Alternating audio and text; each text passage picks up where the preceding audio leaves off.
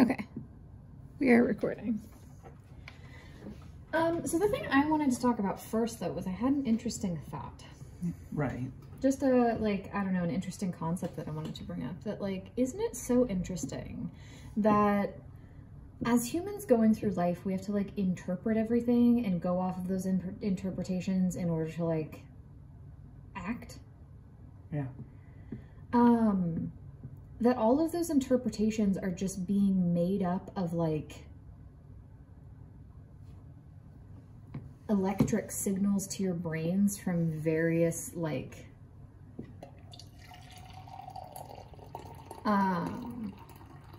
complicated parts of physiology. You know what I'm saying? Yeah, I do. Go on.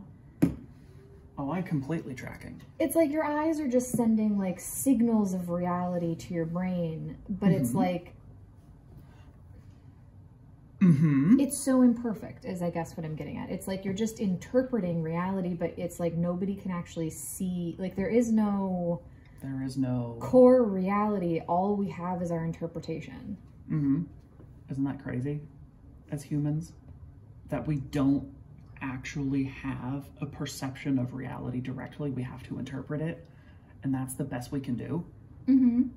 How does that make people not just immediately give up in science and religion and just go find a hole and die in? Well, no, that makes me want science more, because I'm like, that is the closest you can get, is like whatever the scientific reality is almost more real than what I can perceive. Right. That's how some people think. Yeah, I would say that that's how I think. I've thought a multitude of ways. That, like, I can sit here and say the sky is blue, and science would tell me, no, the sky is, you know, like, made up of these chemicals. And I'm like, okay. Yeah. You know, and we just perceive it to be blue because of reasons that are escaping me right now. Chemical properties. Yeah, something. Like why some chemicals are red. But it's like, I want to know that instead of just like, the sky looks blue. Like, that's not... It's not enough for you. Yeah, it's not enough. That's not enough to go off of. It's like you're expecting more data. Yeah, I guess it's that I want the data on something. You want more data, not just, hey, it's blue, because that is data. That is data, yeah. It's just not a very satisfying data set. Well, it's human data is how I classify it. Because there's all different kinds of data that you can get into. That's true. Yeah, and I guess I have a preference for scientifically found data. Yeah. And so there are ways of getting that information on the internet. But I do, like, that's the thing that's hard, though, is I ask myself, is that really true that that's what I think? Because at the same time as I'm saying that, I'm also noticing that, like, I was just applying that to the concept of, like, being neurodivergent, for example, and do I think that the psychiatrist is the only one that's right about the bipolar experience, or is the person living the bipolar experience also right? You know? Because it's the psychiatrist that has, like, the scientifically found data. It's the bipolar person that has, like, the human data. And so I guess that kind of brings into question what I was even just saying. Like, do I actually think that? I'm not sure. Right, because then it's kind of contradictory. Empirical data telling you what to do. Yeah. Which, I mean, I think there's room for both is really how I would answer that. So right. I guess that's more what I think is there's room for both. Well, if that exchange went both ways, if it was like, okay, you actually found us that data, thanks. Hey, culture update, let's refigure out what we want for that number. Right, like my psychiatrist and I need to work together. I need to express to her what it is like in my experience, you know, every time we sit down for our 3-month chat, which, like, I've got to say, I don't know if anyone else feels this way, but I feel like so accomplished that I get to go 3 months without seeing my mental health professional. Like, oh, what a success story. Who is she? All I can I might even work my way up to like 6 months soon here. Like, I've been on a year of stable trajectory. Oh. So that's good. But yeah, when I sit down with my psychiatrist, it's like I need to express what's happening from like the bipolar's experience, and she needs to tell me, well, here's what I know from like the empirical data.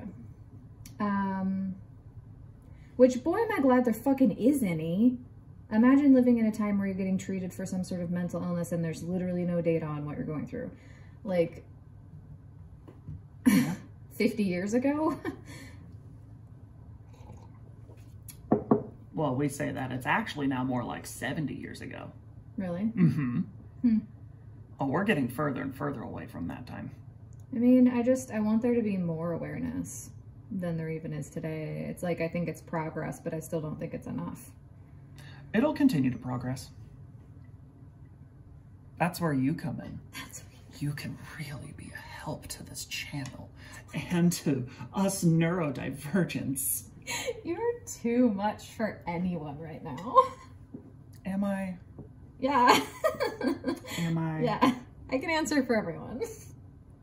If you like it, like, share, and subscribe. Oof. Oof. So anyway, that was my interesting thought. I'm taking on the responsibility of advertising that because someone needs to. I just think it's healthy to remember that. Like, whenever you're seeing or hearing or thinking anything, being like, the data I'm getting is very much not empirical data. Right. It's imperfect data. So that's what I think I was reminded of, is that, like, the data I get from, like, my eyeballs and my ear holes and, like, my brain signals is very much not empirical data. And it's healthy to remember that. It's not to say that because that would be all or nothing thinking, is to go to the other side of that and say, well, then it doesn't matter at all or something like that, and we should only use empirical data. We don't want to go all or nothing thinking on either direction. We want to be somewhere in the middle, which is you need both. Yeah. In fact, maybe more than just two. Maybe there's other types of data to bring into the situation, like a diversity of data. That sounds more like wise mind. Diverse data set. That's what I think I would really want in a situation. So, and what that speaks to is having the ability to do this kind of research, having that be our society's main problem, is figuring out what's going on in the brain. Well, having accurate information. Right. Well, I'm saying put the commitment forward and actually do the research. Like, put the money there so that way the research actually gets done. For like what? This whole conversation, like what's going on with, like, get more of those case studies going. Case studies for what though, specifically? Oh, anything on the spectrum. So you're just talking about like people that have a disorder or something like that, like more neurodivergence, more study about neurodivergence. Yeah, I totally agree. Okay. I feel like you could have said that in like 4 words and you said it in like 15 really vague words. Or maybe my ear holes deceiveth me. I don't know. Maybe they do. Who knows? Maybe they don't. But that's the thing, is we're both perceiving this reality different, and there's no way of actually knowing what this reality truly is. Right. All we can rely on is our perception, and that is kind of scary. I find it kind of scary. No, you know what's actually scary? Because I like to be right, you know? Yeah.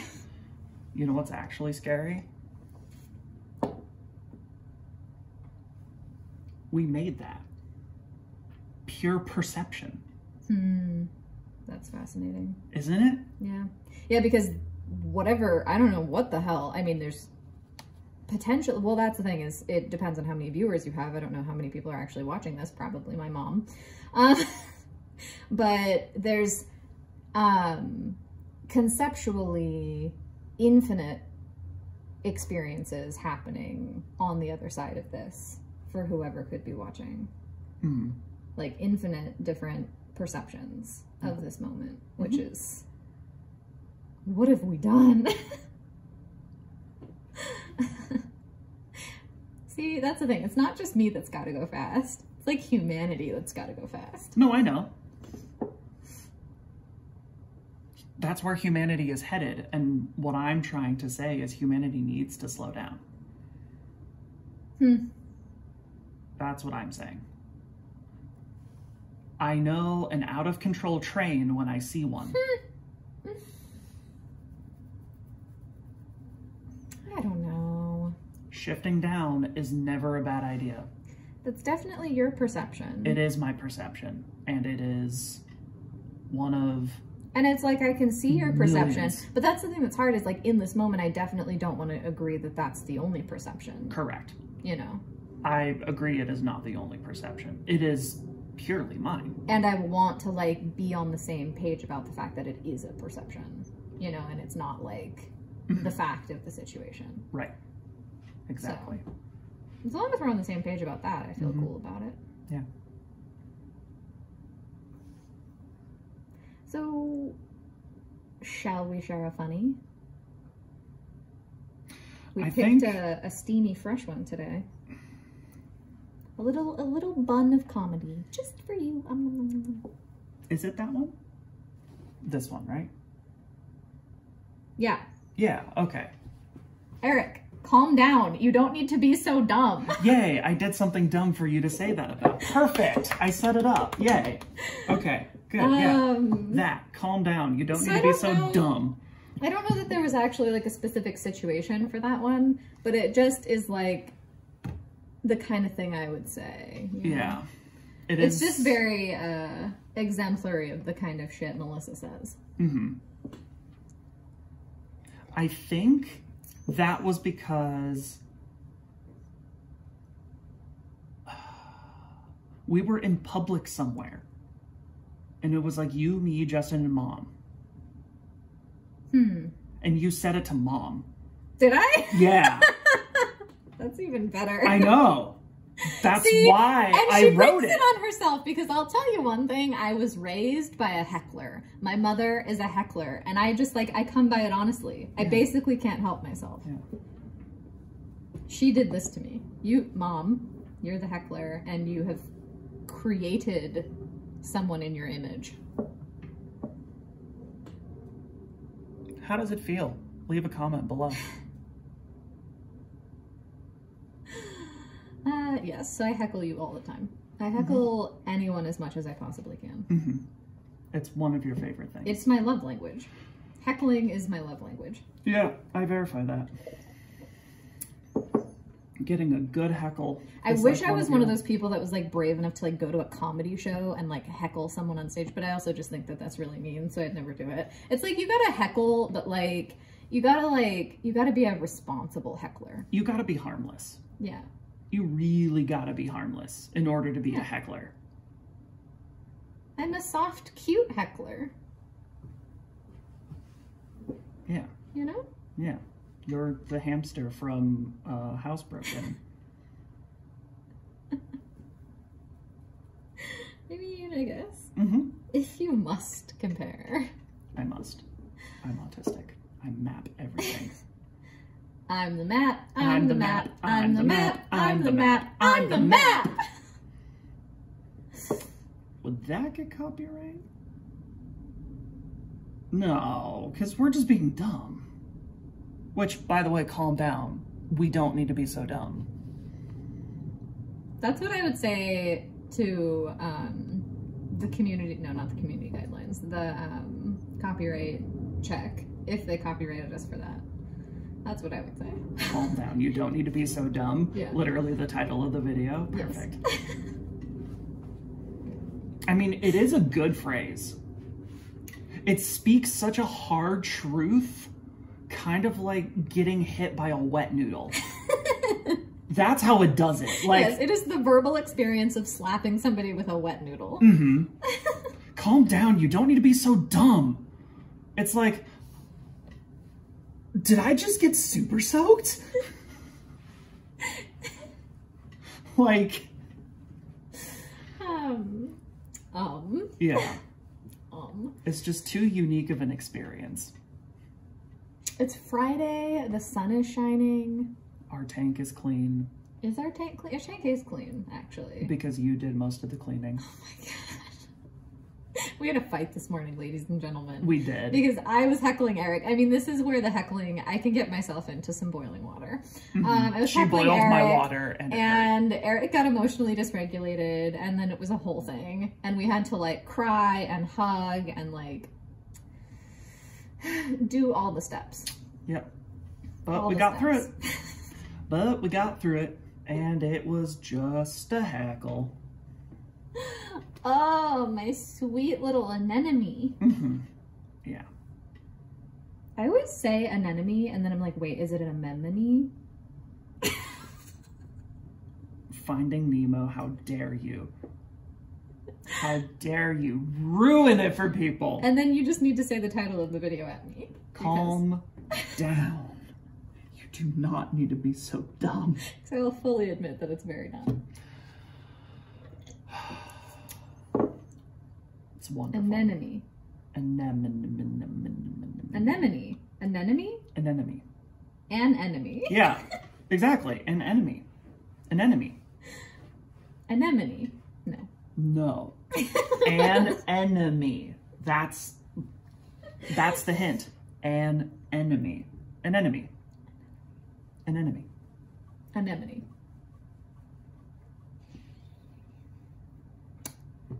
I love when I pat your head, it squishes the hair. It's quite the floof. It is. But oh my goodness, we were looking through some photos. Basically, we went through Eric's old phone's feed that he like saved to his computer. And that is a fun time. We basically looked at photos throughout the trajectory of like our entire relationship. And There's still more. Some looks. I've been very different people in my life. Like, if you saw a picture of me from like, I don't know, 5 years ago, you would be like, what? That's the same person? Yeah. Although I still see it. Like, I'm looking at those photos of me that we were looking at yesterday, and I'm just like, what? Who is she? What the fuck? Eric, who were you with? Where was I? Really, I did not yet feel empowered to be like my true androgynous self, and that's where I needed to reach to be like comfortable in my own skin. And I was very much like, I felt quite forced into being this like femme version of myself, which was just uncomfortable. Oh, I mean, every time I see a photo of it, I'm like, oh, it's so cringy. It is so cringy. And it was just as cringy, like having to wear all of those skirts and dresses. Oh, just, absolutely not. And I don't know what it is, but it makes me feel not you embarrassed and like kind of ashamed. And I don't know maybe exactly kind of what that is. humiliated. Yeah, a little. And it's just like, well, you don't identify with the way that feels. No, exactly. Not at all. So that's not what you should wear. Right. Like, there are people that identify with that. Yeah, and that's great. Like my mom, like she's a true femme. Like she loves all the femme stuff, and that's like unfortunately who I was getting most of the pressure from. But it's just like that thing's hard because it's like she didn't mean anything like bad by it. She just wanted to align with her daughter. Like I can understand that. But there was a lot of pressure to be femme. Like she wanted me to have fake nails and extensions and fake eyelashes, and oh my goodness, like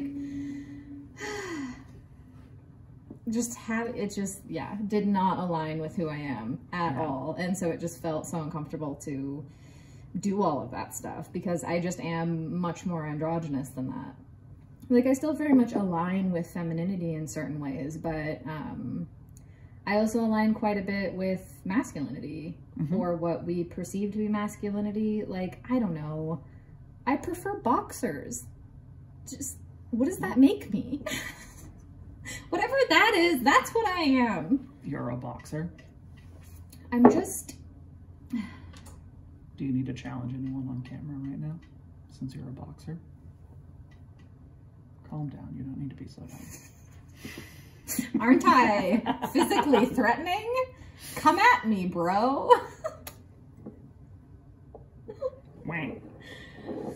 Anyway. Once again, the hamster. There's my rant on androgyny, and boy am I glad that I've arrived where I am today. Good job. I'm proud of you. An androgynous hamster. Proud of it. Proud of it. So what else? What else on this sunny Friday morning in Seattle, which is a rare, beautiful thing? So let's talk about I mean, I'm getting this like bright glint right off this car, and it's basically as good as a happy light. It's just like the city biome happy light. I mean, you are well lit right now. Well lit. Ooh, are we casting some like moody shadows? Is it like a whole thing? The mood thickens. Oh, I love it when the mood thickens. Thickens like cream cheese. Nope.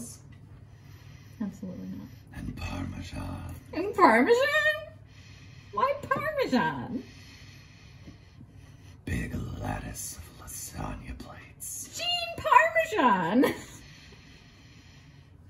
Salad lettuce plates? What did you say? Lasagna. Oh, what the fuck did I hear? I heard salad lettuce plates. I said lasagna lattice plates. Okay, Those wavy things. See what we're talking about perception here, folks? Yeah. We caught it on camera. But what I wanted to talk about actually was this, because this is a first. Right, guys. I have never before today had a cup of Folgers coffee, knowingly. That may have happened in Yeah, knowingly. And I would say the same. And I mean, this is my thing. It's a theory I have that like we're sleeping on cheap food. Because if you think about it, some of like the cheapest food has had the most like scientific research done into it to make it cheap and good. And so it's almost in some ways the most researched food. Yeah. And I love well-researched food. And this coffee feels well-researched. Yeah, and wow. it's cheap. Wow. Yeah, holy shit. Like, for example, I'm so expecting a bitter aftertaste right now because that normally is what would come from the beans we've been using. That's not coming. Yeah. It's just like, it almost like they carved the bitterness out of that tongue equation of like how you experience and you can it. tell, like Folgers probably has a lab somewhere and they're like testing their coffee for perfection, you know? And so it's like, why wouldn't you buy that, especially when it's cheaper than everything else? So I don't know. I'm a fan of like big bulk things that you can get at Costco for really cheap, especially when it's like stuff that probably has lab research being done about it. Like that's the kind of food I'm after. I just want like space rations. The future, people. The future is now. I basically just want food I don't have to fucking think about. Yeah. Because I just want it to be easy. And yeah. I want it to be easy and cheap. That's a big ask. Just the way I like it. That is a big ask. Capitalism has a lot of things to say about that. Yeah. I think that's kind of one of the like things capitalism is supposedly supposed to offer is things that are easy and cheap, right? Like that's one of its like points as it presents itself. It normally does. There are obvious exceptions. Am I a capitalist? Quite frankly, yes. I mean, yeah. Who basically that's raised, I mean, you have to like be purposefully avoiding it in order to be raised in America and not be a capitalist. Or just be like one of those people that's just naturally... Our food addiction? No. Capitalist. Yeah? Yeah. You think? Yeah. It's marketing. It's advertising. Which, something I will bring up, I don't know if there's any interest. I don't even... How many times do I have to say no one's watching this? You get it. But... Do you? I have this thing I did that I'm quite proud of. And I basically, like, solved my own eating disorder. Which I'm like... accomplishments. That's what we I should should get a degree for that. I feel like I need some sort of degree for that. I could print you one. Like I need a certificate. I genuinely think. Do you want me to make you a certificate online? Yeah, and like a ceremony. Okay. We could have a small ceremony. Because I have an eating disorder. I have a binge eating disorder. So we're probably going to have to put a content warning on this video. Yeah. Reminding editing Melissa. Yep. Reminder, content warning. This one. Thanks. So yeah, I have a binge eating disorder. I inherited it from my mother, as one often does. And then I passed it on to my husband. He was just like fertile ground for an eating disorder. And I passed it right along. You did.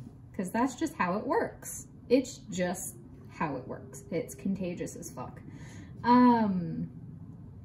So something I've struggled with my whole life, and it's been the source of like so much shame, so many body issues, just so much like meekness and like lack of confidence and like certainty that there's something very wrong with me, and just general feelings of inferiority because of it. And so my weight has always been something that has eluded me, and it's been really tough. But I kind of solved it, and I did a lot of math and spreadsheets, and that's kind of how I did it, is I got very like into the numbers. And so it all started with calorie counting, and then I kind of just got like more data and more. Well, you looked at what else you could count. Yeah, I just looked at what all I could count. And my little bank likes to came count. up with something. So I don't know, I could share that at some point. Yeah. Do like a, I don't know, a video series on it? I'm not sure. Yeah. But I think it's cool. It's really helped me. Like I'm eating a low calorie diet and I feel happy about it, and I've stuck to it for like 5 months. Like that's longer than I've stuck to any diet ever before. Yeah. And I've lost like 30 pounds, something like that, in like 5 months. So yeah, it's just straight up working, and that's exciting. I think I'm now fluctuating in between 220 and 230. Yeah. But that's where I think I like the eddy, if you will, the momentum of losing weight, and then the rebound that happens if your body you reach a plateau for sure. Well, I have to stabilize and slow down so that way I can do that again. Is your perception. Is my perception. Exactly. Well, right, that's all I'm ever trying to say. Yeah. Is my perception. I hear it so strongly, and maybe that's just my perception. Yeah. Which is fascinating. Yeah. I think I'm also just like, I am quite sensitive as a person to like the concept of misinformation. Misinformation terrifies me. So I'm like hypersensitive about it. And so I'm like, oh my God, I like really want to be somebody who never spreads misinformation or like allows for misinformation to be spread. And that's hard because it's like, it is a type of perfectionism, and it's like this thing I like want to make sure I never do, and that's not very realistic, but I hope that's not something I'm ever doing. It's something I'm very much trying to avoid actively, because the concept of it does scare me. I want everyone to have access to truthful information. Like, I feel like that's just a basic human right. Yeah. And so I feel very protective over that right, I guess. I wouldn't want to like be the one with egg on my face that like accidentally spread misinformation, so I'm very sensitive about it.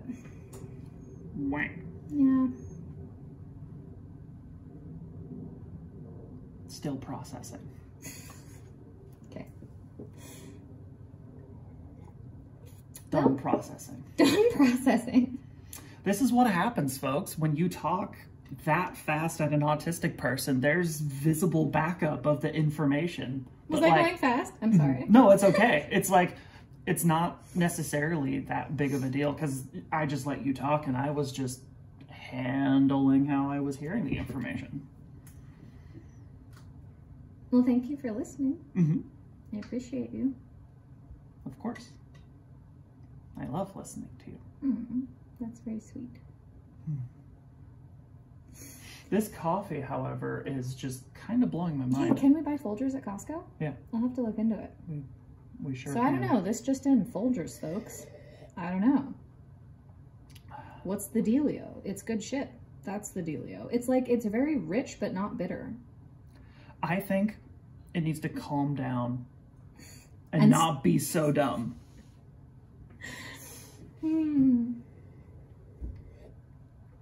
Perfect.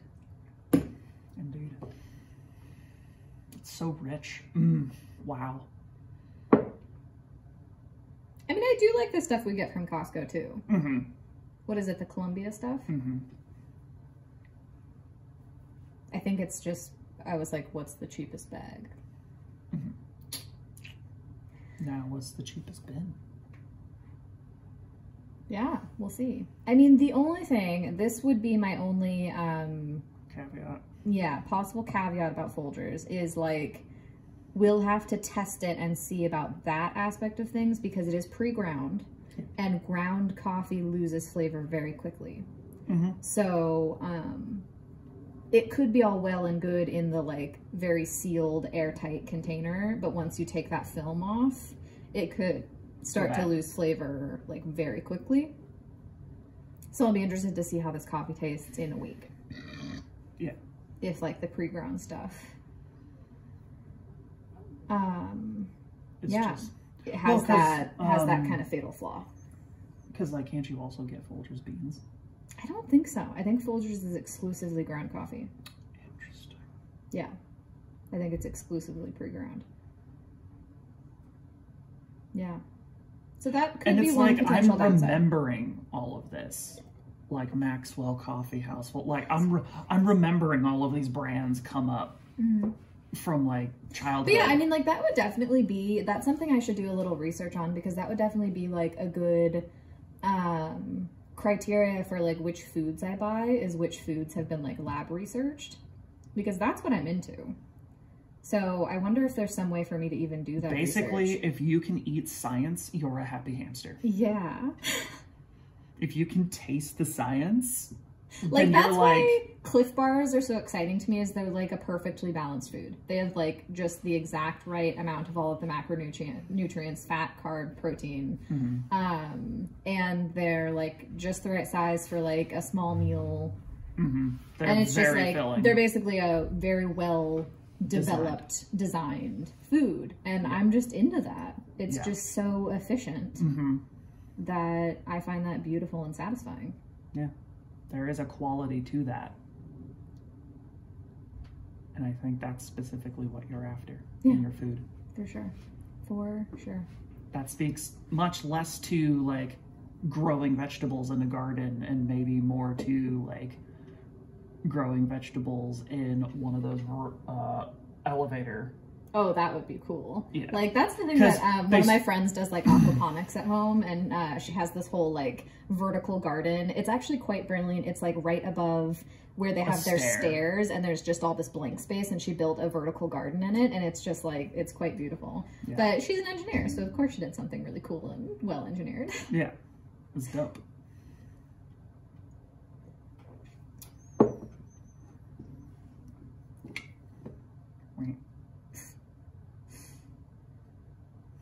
Anything else to add on this sunny Seattle morning? This sunny Friday? Taking the rays. I'm on set tomorrow. You are on set tomorrow. I'm on set tomorrow. Is the film exciting? I genuinely can't remember what it's about. I need to reread the script. Yeah, you need to reread the script. I do need to reread the script. Is that a cue for you to go read the script? I mean, I think it's genuinely like a 3-minute video, so it will not take me long. Okay, well that's, oh, the script is a video. No, don't.